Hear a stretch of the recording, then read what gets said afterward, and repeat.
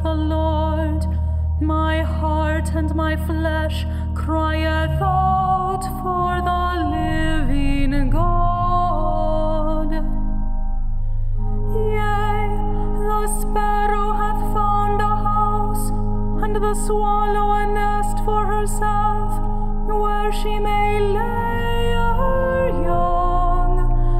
Even thine altars, O Lord of hosts, my King and my God.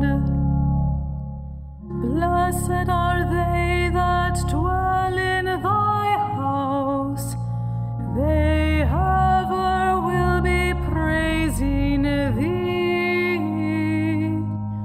Blessed is the man whose strength is in thee, in whose heart are thy ways, who, passing through the desolate valley, will make it a well of springs.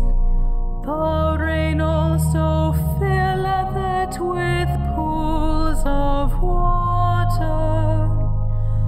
They go from strength to strength, and the God of gods will reveal himself in Zion.